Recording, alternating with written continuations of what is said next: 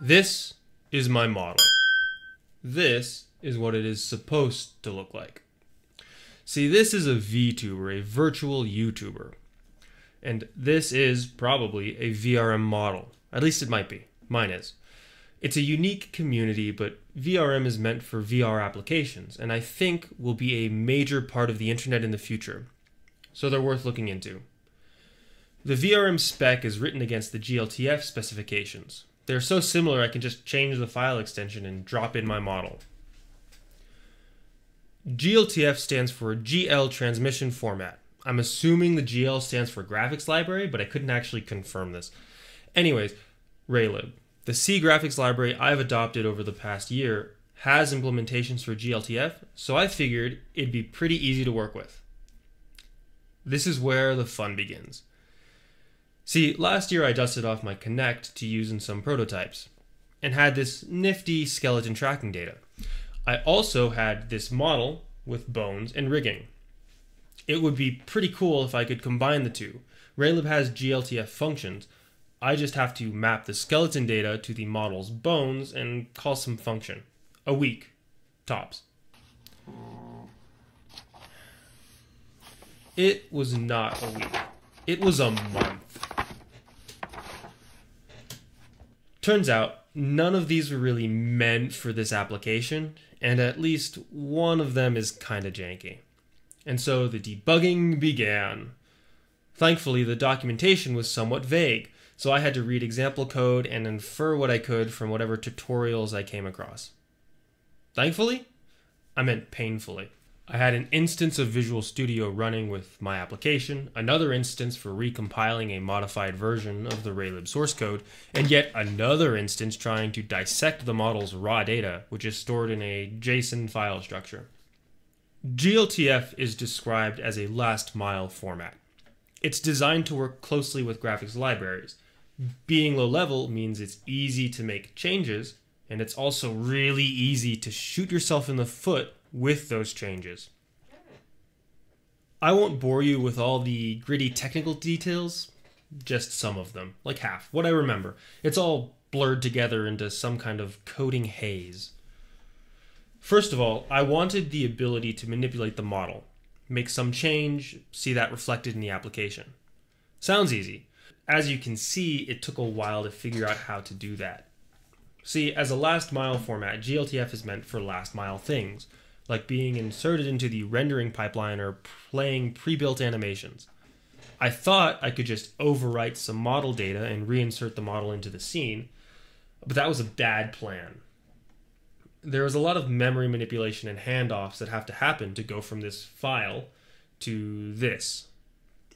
Your engine probably doesn't even support the full specifications feature set. For example, engines usually only support 4 bones per vertex, but you technically could assign up to 256 or 65,536 depending on your joint's axis or component type. First off, models. The rendering engine doesn't really care about models. All it cares about are vertices in a scene. Each vertex is associated with the following information: position data to figure out what pixels it affects, a color mapping to figure out what color those pixels should be, and normal vector or material info depending on the shader you're using to modify the pixel as necessary. Stick all this data into an appropriate buffer and OpenGL spits out a frame. The issue is that we are human. We're not great at manipulating thousands of things by hand every fraction of a second. We are really good at forming abstractions. So that is what we do. First, vertices are grouped into meshes, which are the objects in our virtual world. Each of these objects is mapped onto an image structure in memory, which is its texture.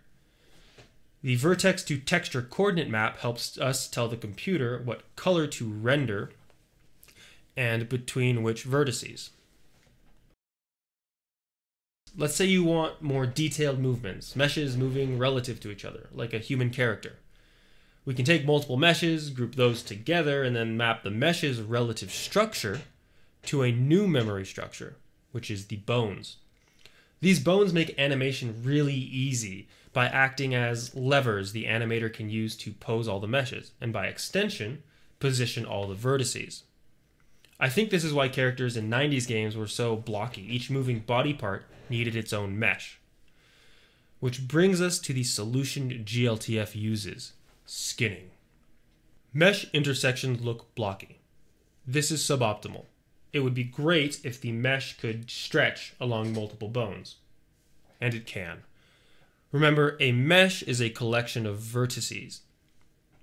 Before, each vertex would move according to its assigned bone. To get the deformation effect, we want a vertex to move a little bit with one bone, but be partially stuck to another. So we take the vertex and assign it multiple bones. The stickiness of the vertex to each bone is also specified. This is the bone weight. We can calculate the position the vertex should be in if it was assigned solely to each bone, and the skinned position is the weighted average of those.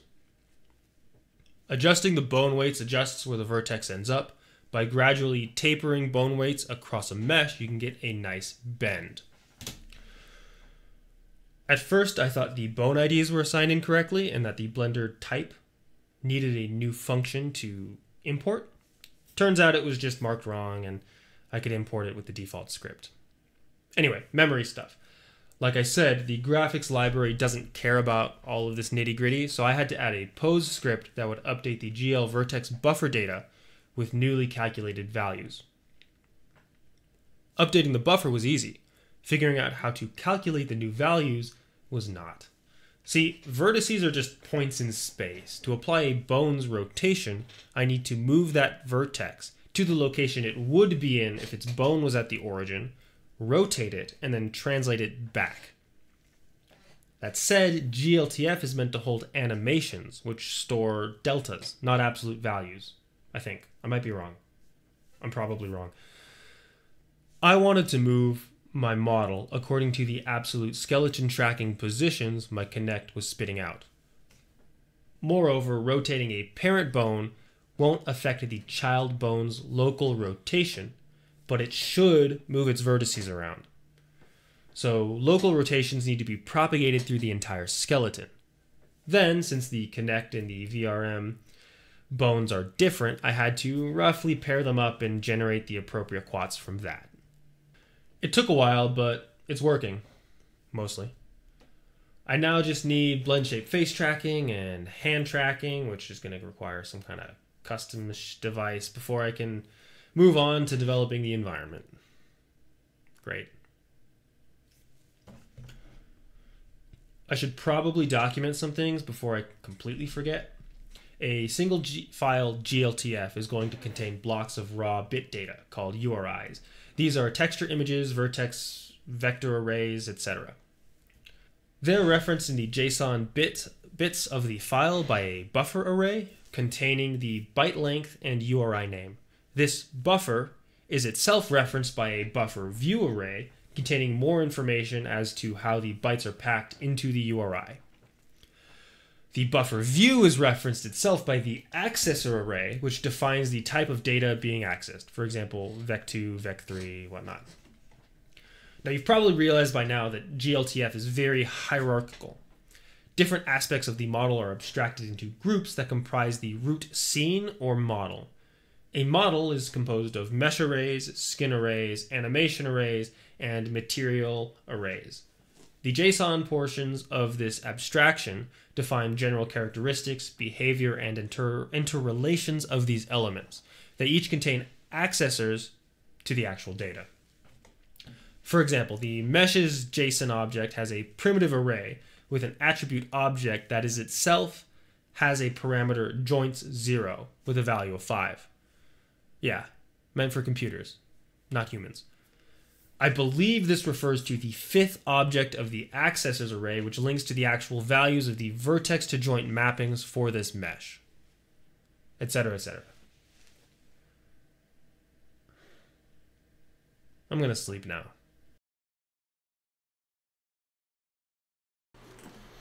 So after much testing, I finally discovered that all of the work I had done to convert the procedures from unsigned car to unsigned short, make all of the pointer arithmetic work properly, and then the hours of debugging, trying to figure out the glTF loading process, was unnecessary, because it was just marked wrong and it used unsigned car anyway, which is very frustrating.